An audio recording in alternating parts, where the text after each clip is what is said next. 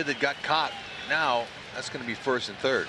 How about a hit and run? Oh, beautiful. Into the left field corner, and that's off the wall. Gordon was running on the play, so he's around third. He is safe, and Christian Colon makes it a 3-1 game.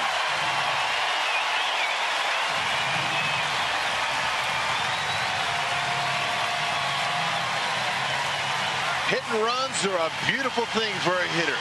You're going to have to swing it at the pitch no matter where it is. So Gordon took off, and really, that's especially a guy who likes to swing the bat. That's perfect. And so I said, all right, I'll pull my hands in and hit it. You don't have to hit to the right side. Just make some contact, protect the hitter. And Colon got better than that. A beauty.